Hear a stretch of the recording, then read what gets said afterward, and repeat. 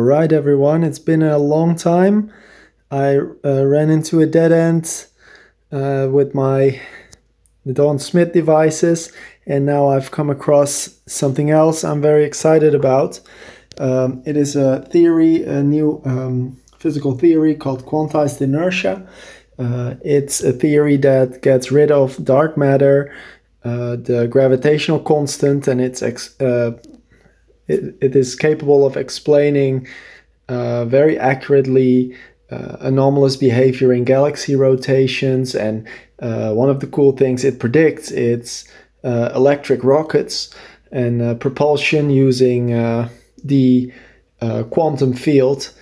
And that is something I'm very interested in. And the cool thing is that all my previous projects were always based off of, you know, obscure forum posts, inventors that are no longer alive, YouTube videos with people who claim all kinds of things that are not really true often and not very clear. And the cool thing here is that this is a brand new theory, but it's already been proven in 4 labs around the world. It's received 1.3 million in funding from DARPA, the Defense Advanced Research projects in the United States. So this is much more legit. Also, a satellite containing a test thruster based on this theory had already been launched on a SpaceX rocket. Unfortunately, the satellite malfunctioned, so hopefully we'll get a redo of that soon.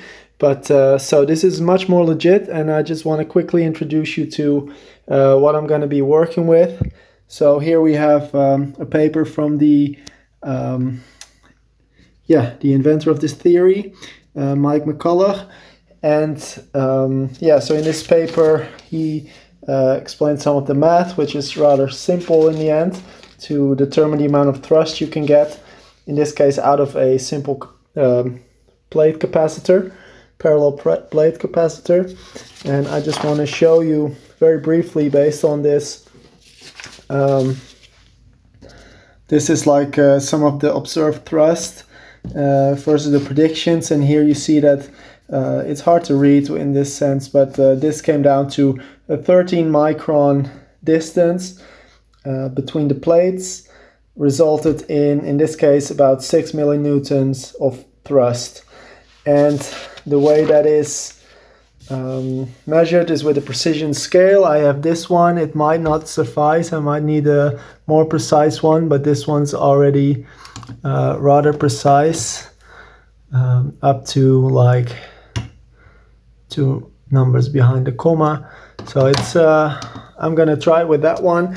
This is a high voltage variable power supply. It goes from about 500 volts to 10 kilovolts. I have a kilovolt meter.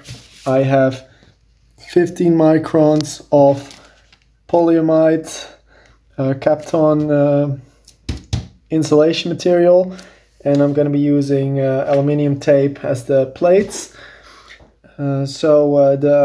Actually the authors of this article, who were the first ones to put this theory into experiment, they used a similar setup. They used about 5,000 volts, and they used 25 by 25 millimeter aluminium capacitors with a 13 micron, I have 15 micron, so it's pretty close, dielectric. So hopefully I can, my first goal is to replicate their results and then hopefully improve upon it. In their paper there's also some, like you see here, it's literally just 2 plates with the dielectric and some insulation material around it and some high voltage coming in. Pretty simple stuff. So I'm going to be replicating this stuff, and they used a very simple circuit, just a a high voltage power supply, filter capacitor, some current limiting resistors, and 2 diodes. And this is they're actually the capacitor that they were testing. So yeah, definitely check out these 2 papers. I will link all of this in the description. And just to explain very, very briefly the theory, you can see it here. Maybe you can pause the video and read the description, but in essence, what we're trying to do is we're trying to launch an electron or multiple electrons from one plate of the capacitor to the other. So in free space, if an electron or any particle moves in one direction, in this case this way, due to the limits of the speed of light, certain information from the back of the particle isn't able to catch up with it. So information is lost here, and here there's more information, and which causes it to experience a force from the front that's larger than from the back, which gives it inertia. And that's the theory here. So that's the explanation of inertia by this theory. And in this case, between the capacitor plates, it's reversed. So it sees less like the force it sees is called Unruh radiation. You can look that up if you want. It sees less of it, so it moves very fast to this side, and due to the law of conservation of momentum, the capacitor will want to move along with it.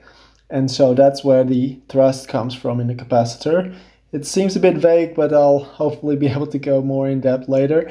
But essentially, I'm going to be making a capacitor with a very thin dielectric, place high voltage on it while it's on a very precision scale, and that will hopefully show us that it will either become lighter or heavier depending on the orientation, showing us that thrust is being generated. And the papers that have already been written on this show that stacking of capacitors in series will improve the thrust. And yeah, we could possibly, Mike McCulloch, the inventor of the theory, he says that one of the cool things is that we might be able to build a spacecraft that will reach Proxima Centauri in our lifetimes, and that's something that makes me very excited. And the fact that this is published in peer-reviewed papers, has received serious funding. It's been this capacitor thrust has been proven in 4 labs around the world. It gives me hope that this is a more legit pursuit than the Don Smith situation was. So hopefully you guys are excited to see what's going to happen, and I'll keep you updated. And definitely check links in the description for more information.